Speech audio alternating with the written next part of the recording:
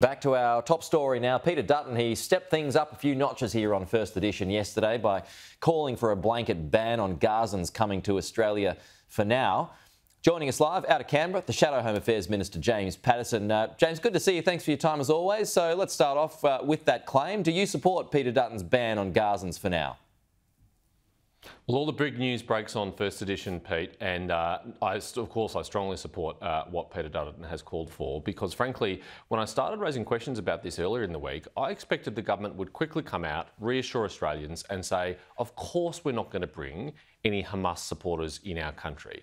But when they were unable to give us that assurance, when they were unable to provide evidence that they are doing sufficient security and identity checks, well then the only option that remains is to pause all applications from Gaza for now until those checks can be put in place. And so Peter's absolutely right to call for this. So how long's for now?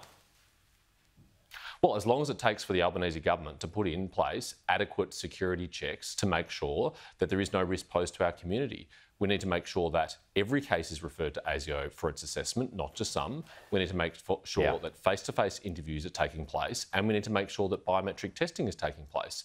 Because while there are undoubtedly many innocent, genuine migrants coming from Gaza, there are also undoubtedly people who could pose a risk to our community, and we have to weed out those people that pose that risk. That's why we do security vetting, but it doesn't work if it's not robust. So when I spoke to the Prime Minister yesterday, I raised that point. I say, why not refer it all to ASIO? And he says it already is.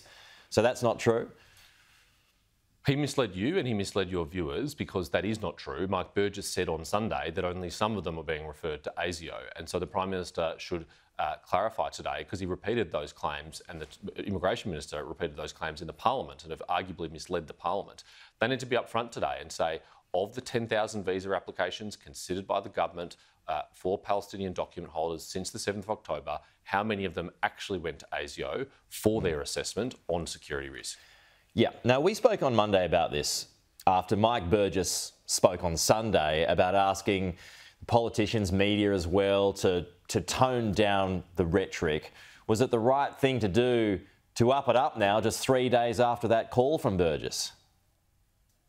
Well, Peter Dutton and the Coalition have been very measured all the way through about this, because we understand that our national security is the most important duty of any federal government. No, I don't think that anything's changed.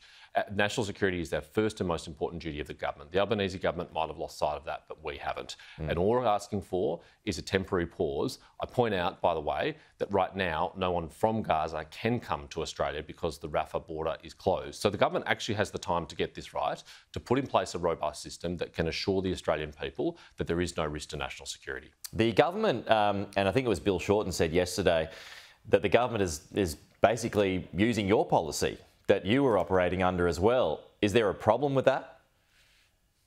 Well, it's not true. It would be great if it was true, but it's not true. So in the case of the Syrian intake, for example, or the Afghan intake, every person who came to Australia was either interviewed in country, where it was safe to do so, or they were taken to a third country where they could be interviewed on the ground by Australian officials and had biometric testing taken. And it was only after those security and identity checks took place that they were given visas to come to Australia. In contrast, there are no Australian government officials on the ground in Gaza, so those checks cannot take place. And in fact, you couldn't leave Gaza until you had a valid visa to leave. And so what the government has done in this instance is, sight unseen, in an average time of 24 hours, but it's in some instances as closely as 1 hour, they've granted people tourist visas without interviewing them, without doing biometric testing. So it's completely different to the approach we took. In fact, Peter Dutton was the Immigration Minister at the time, and he was attacked for going too slow on the Syrian migrant intake, because he was making sure those security checks took place, and that's exactly what this government should have done. It's worth, I mean, you mentioned Rafah and the Rafah crossing there. I mean, it's worth reminding our viewers, and I know we've done this a bit during this war, but Egypt, and that's Gaza's neighbour, Egypt isn't taking refugees.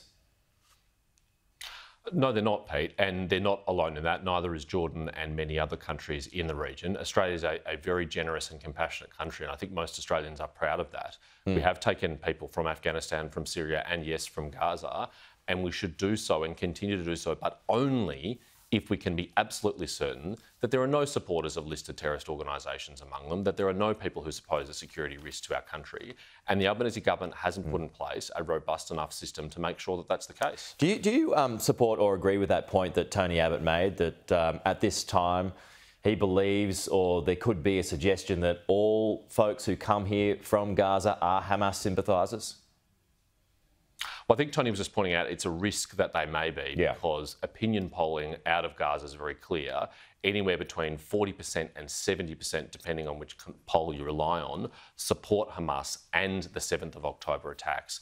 And nobody who supports that horrific terrorist incident should come to Australia, because frankly, we have enough problems already with social cohesion and anti-Semitism. We don't want to make them worse by bringing in supporters of terrorist organisations. Final one here, James. I noticed Tony Burke called you a junior shadow minister in Question Time yesterday. Your thoughts on that? Is he being ageist? I saw that, Pete. Look, if that's the worst thing that Tony Burke can say about me, I'll have to live with it. But he might like to ask his colleagues, Claire O'Neill and Andrew Giles, what a junior shadow minister is capable of doing. True. James Paterson, thank you.